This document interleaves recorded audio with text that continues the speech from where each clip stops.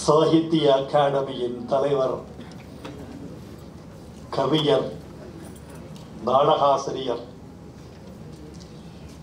Doctor Chandrasekhar compare அவர்களே, துணைத் தலைவர் மாதவ் கௌஷிக் அவர்களே, செயலாளர் டாக்டர் சீனிவாச ராவ் அவர்களே, 23 மொழிகளில் குழந்தை இலக்கியத்திற்கான விருது பெற்று அமர்ந்திருக்கும் விருதாளர்களே,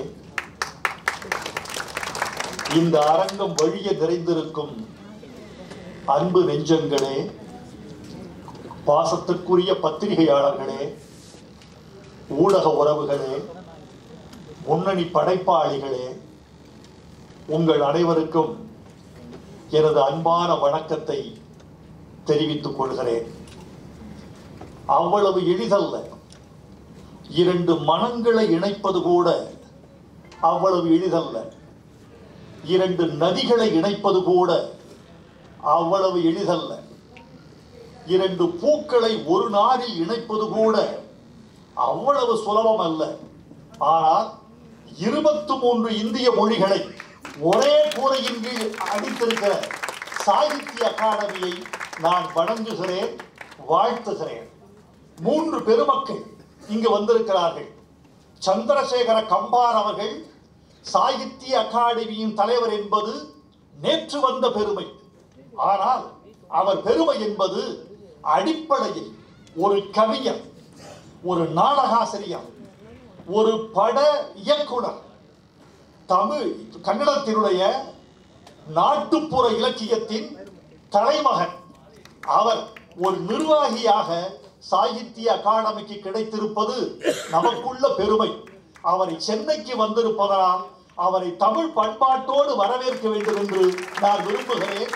கரவொலி செய்து சந்திரசேகர கம்பார் அவர்களுக்கு நீங்கள் வரவேற்பும் வாழ்த்தும் தெரிவிக்க வேண்டும் என்று விரும்புகிறேன். துணைத் தலைவராக வந்திருக்கிற மாதவ் கௌஷிக் அவர்கள் அடிப்படையில் ஒரு இந்தி கவிஞர், கசல் பாட தெரிந்தவர், ஆழ்ந்த கல்வியாளர், சண்டிகாரில் சாகித்ய அகாடமிக்கு தலைவராக திகழக்கூடிய பெருமைக்குரியவர். அவர் துணைத் தலைவராக பதவியேற்றிருப்பது சாகித்ய அகாடமிக்கு ஒரு பெருமை. அவரையும் நான் வருகவென்று வரவேற்கிறேன், வாழ்த்துகிறேன். நம்முடைய செயலாளர் சீனிவாசராவ் அவர்கள் ஆங்கில இலக்கியத்தில் டாக்டர் பட்டத்திற்கு ஆராய்ச்சி செய்து டாக்டர் பட்டம் பெற்ற கல்வியாளர். 10 ஆண்டுகளாக சாகித்ய அகாடமியை தன் போக்கில் கட்டுப்பாடு குன்றாமல் பொறுப்போடு நிர்வகித்து வருகிற செயலாளர் நம்முடைய சீனிவாச ராவ் அவர்கள். அவர் இந்த மன்றத்தில் 23 மொழிகளில் கவிஞர்களை அறிமுகம் செய்வதற்கு எவ்வளவு ஆற்றல் வேண்டும் என்பதை நான் அறிவேன். ஒரு ஒலிபெருக்கி முன்னால் நின்று 30 நிமிடங்கள் மற்றவர்களை அறிமுகம் செய்வது எவ்வளவு கடினமான விஷயம் என்பதை நான் அறிவேன். அதை அழகாக செய்து முடித்திருக்கிறார் சீனிவாசராவ். அவர்களுக்கும் என்னுடைய வணக்கத்தை தெரிவித்துக் கொள்கிறேன். சாகித்ய அகாடமியின் மீது எங்களுக்கு ஒரு மதிப்பு உண்டு. காரணம், ஒரு கல்ச்சுரல் லிங்க் இன் இந்தியா என்று கேட்டால் அது பண்பாட்டு இணைப்பு சாகித்ய அகாடமி தான். சாகித்ய அகாடமி எங்களுக்கு வழங்கி இருக்கிற அனுபவம் கொஞ்சம் நஞ்சமல்ல. எனக்கு வாஷிங்டன் டிசி பக்கமாக இருக்கிறது, வாரணாசி தூரமாக இருக்கிறது. எனக்கு வாஷிங்டன் டிசியை தெரிந்து கொண்ட அளவுக்கு வாரணாசியை தெரிந்து கொள்வதற்கு வாய்ப்பு குறைவு. அந்த வாய்ப்பை எனக்கு ஏற்படுத்தி கொடுத்தது சாகித்ய அகாடமி. நாங்கள் உற்று உணர்ந்ததை விட கற்று உணர்ந்தது அதிகம். அஸ்ஸாம் காட்டுக்குள் மூங்கில் துளைத்த துளைகளுக்கு வண்டு துளைத்த மூங்கில் துளைகளுக்குள் காற்று பாடுகிற சங்கீதத்தை நான் உற்று அறிந்ததில்லை, கற்று அறிந்திருக்கிறேன். காஷ்மீரில் தால் ஏரியில் துடுப்பு வலிக்கும் சங்கீதத்தை நான் உற்று அறியவில்லை, கற்று அறிந்திருக்கிறேன். பஞ்சாபின் அறுவடை வயல்களில் பாடப்படுகிற உழைக்கும் மக்களின் அறுவடை பாடலை நான் உற்று அறிந்ததில்லை, கற்று அறிந்திருக்கிறேன். ராஜஸ்தானின் புழுதிக்காற்றை, மலையாளத்தின் சாரல் சரசத்தை, மேற்கு வங்காளத்தினுடைய மீன் சுட்ட வாசத்தை, வடகிழக்கு இந்தியாவின் தேயிலை வாசத்தை நாங்கள் உற்று அறிந்ததில்லை, சாகித்ய அகாடமியின் மொழிபெயர்த்த நூல்களின் வழியாக கற்று அறிந்திருக்கிறோம். எனவே நம்ம எல்லாம் இணைக்கிற ஒரு இணைப்பு பாலமாக, ஒரு பண்பாட்டு பலகணியாக சாகித்ய அகாடமி திகழ்கிறது. மதங்களால் மனிதர்களை இணைப்பது என்பது கடிது, இலக்கியத்தால் மனிதர்களை இணைப்பதுதான் எளிது. அந்த இலக்கிய இணைப்பை சாகித்ய அகாடமி செய்து வருகிறது. மனங்களை இணைப்பதற்கு ஒரே ஒரு களம் இலக்கியம், ஒரே ஒரு தளம் சாகித்ய அகாடமி என்று நான் நிச்சயமாக கருதுவேன். இந்த குழந்தை பால சாகித்ய புரஸ்கார் என்று சொல்லப்படுகிற குழந்தை இலக்கியத்துக்கான விருதுகளை ஒரே கூரையின் கீழ் இத்தனை பெருமக்கள் பெற்றிருக்கிறார்கள். எனக்கு என்ன மகிழ்ச்சி என்றால், இத்தனை பேரையும் நான் தனித்தனியாக சென்று நான் சந்திக்க முடியாது. சாகித்ய அகாடமிக்கு நன்றி. தமிழ்நாட்டின் தலைநகரத்துக்கு இந்தியாவையே ஒரே மேடையில் கொண்டு வந்து எங்களுக்கு காட்டியிருக்கிறீர்கள். அவர்களின் முகம், தோற்றம், அசைவுகள், நிறம், உடை எல்லாவற்றிலும் இந்தியாவின் ஒட்டுமொத்த கலாச்சாரத்தின் அடையாளங்களை பார்த்து நாம் வியக்கிறோம், மகிழ்கிறோம். அவர்களுக்கு என் வாழ்த்துக்கள். குழந்தை இலக்கியம் எழுதுவது என்பது கடிது, பெரியவர்களுக்கான இலக்கியம் என்பது எளிது.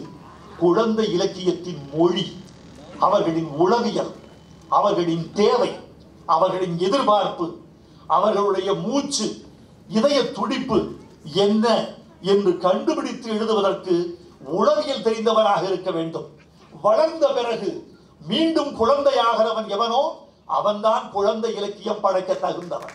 அப்படி இவர்களெல்லாம் குழந்தைகள். குழந்தைகளை பார்த்து நாம் பல நேரங்களில் தவறான கேள்வி கேட்டு விடுகிறோம். வன்முறை என்பது ஆயுதங்களால் நிகழ்வது மாத்திரமல்ல, வெடிகுண்டுகளால் நிகழ்வது மாத்திரமல்ல. வன்முறையின் வடிவங்களே வேறு வேறு. வாங்க வாங்க வாங்க வாங்க வாங்க, இது ஒரு வன்முறை தான். இன்னொரு இட்லி வச்சுக்கங்க சாப்பிட்ட பிறகு, அது ஒரு வன்முறை தான். ஓசையோடு சிரிப்பது ஒரு வன்முறை, குரலை உயர்த்தி பேசுவது ஒரு வன்முறை. குழந்தைகள் மீது எத்தனை பேர் வன்முறை செலுத்துகிறார்கள் தெரியுமா? எத்தனை மார்க் வாங்குற, இது ஒரு வன்முறை. என்னவாக ஆக போகிறாய், அது ஒரு வன்முறை. என்ன ரேங்க் வாங்குற, இது ஒரு வன்முறை. ஏய், ஒரு நாளைக்கு 3 மணி நேரம் படி, இது ஒரு வன்முறை. குழந்தைகளின் மீது இப்படி வன்முறை செலுத்துவதற்கு நமக்கு உரிமை இல்லை. குழந்தைகளை பார்த்து இப்படி கேட்கிறவன், வன்முறை செலுத்துகிறவன் குழந்தைகளின் மனதில் முள் விதைக்கிறான். ஆனால் குழந்தைகளின் மனதில் பூச்செடி நடுகிறவன் தான் அவர்களுக்கு உண்மையான சேவை செய்கிறான். குழந்தைகளை பார்த்து கேட்க வேண்டிய கேள்வி என்ன தெரியுமா தோழர்களே? எத்தனை வானவில் பார்த்தாய், எத்தனை பட்டாம்பூச்சி வெடித்தாய், எத்தனை பட்டாம்பூச்சிகளை பறக்க விட்டாய், எத்தனை மழைத்துளிகளை உள்ளங்கையில் ஏந்தி உருட்டினாய், எத்தனை பௌர்ணமிகளோடு பந்து விளையாடினாய், எத்தனை ஓவியம் தீட்டினாய். யானையை பார்த்த போது இருந்த சந்தோஷம் என்ன? இப்படி கேட்கிறவன் தான் குழந்தைகள் மீது உண்மையான அன்பு செலுத்துகிறவன், குழந்தையை வளர்க்கிறவன் என்று நான் நிச்சயமாக கருதுகிறேன். தாய்மொழியில் இந்த குழந்தைகளுக்கு பாட்டு எழுதுகிறவன் தன்னை அறியாமல் ஒரு பெரிய சேவை செய்கிறான். ஏனென்றால் குழந்தையின் முதல் சங்கீதம் தெரியுமா? அம்மா பாடுகிற தாலாட்டல்ல, இங்கா இல்ல. குழந்தை கேட்கிற முதல் சங்கீதமே தாய்மொழியின் ஒலிதான்.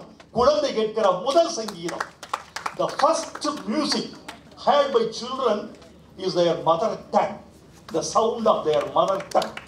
அதுதான் முதல் சங்கீதம். இந்த முதல் சங்கீதத்தை சங்கீதமாகவே காட்டிய பெருமக்கள் எல்லாம் பெரியவர்கள். அளவள்ளியப்பா குழந்தை இலக்கியத்தின் முன்னோடி. அளவள்ளியப்பாவின் மகள்தான் தேவி நாச்சியப்பன் இன்றைக்கு பரிசு பெற்றிருக்கிறார். அவர் என்ன அழகா பண்ணி, எவ்வளவு கஷ்டம் தெரியுமா? தட்டு நிறைய வட்டமான தட்டு, தட்டு நிறைய லட்டு, லட்டில் பாதி விட்டு எடுத்தான் மீது கிட்டு, மீதம் உள்ள லட்டு முழுதும் தங்கை பட்டு, போட்டாள் வாயில் பிட்டு. பட்டு 4 லட்டு, கிட்டு 4 லட்டு, முத்தம் தீர்ந்ததெட்டு, மிச்சம் காலி தட்டு. இந்த மிச்சம் காலி தட்டு இருக்குல்ல, இந்த சிலைக்கு கண் திறக்கிற மாதிரி இந்த கடைசி வரியில ஒரு அழகு வைக்கிறார் அழவள்ளியப்பா. இது ரொம்ப முக்கியமானது தெரியுமா? 8 ரட்டு 4 பட்டு 4 கிட்டு திருந்தது 8 என்று சொல்வதன் மூலமாக குழந்தை இலக்கியத்திற்கு கணக்கு சொல்லிக் கொடுக்கிறார் பாரதியார். பாரதியார் சொன்னார், கணக்கு எனக்கு பிணக்கு ஆவணக்கு என்று சொன்னார் பாரதியார். கணிதம் என்பது கவிதைக்கு விரோதம் என்று மூளையது பிசையும். ஆனால் கவிதையின் வழியாகவே கணிதம் கூட சொல்லிக் கொடுக்க முடியும் என்று காட்டியது நம்முடைய குழந்தை இலக்கியம். அந்த குழந்தை இலக்கியத்தை வளர்த்தெடுக்கிற இத்தனை பேரை நாம் வரவேற்கிறோம், வாழ்த்துகிறோம். சாகித்ய அகாடமிக்கு நன்றி தெரிவித்துக் கொள்கிறோம். ஆனால் ஒன்று, இன்றைக்கு குழந்தைகள் திருநாள், நேருஜியின் பிறந்த நாள். நேருஜியின் பிறந்த நாளில், குழந்தைகள் திருநாளில் பால சாகித்ய புரஸ்கார் விருது தருவதற்கு சென்னையை தேர்ந்தெடுத்த சாகித்ய அகாடமிக்கு என் வணக்கம். எங்களை நீங்கள் வாழ்த்தி இருக்கிறீர்கள், மதித்திருக்கிறீர்கள். உங்களை வரவேற்பதில் நாங்கள் பெருமை அடைகிறோம். ஆனால் ஒரு கேள்வி, இந்தியாவில் குழந்தைகள் தினம் கொண்டாட வேண்டும் என்றால் குழந்தை தொழிலாளர்கள் என்ற சமூக விரோதத்தை ஒழித்துவிட்டுத்தான் குழந்தைகள் தினம் கொண்டாட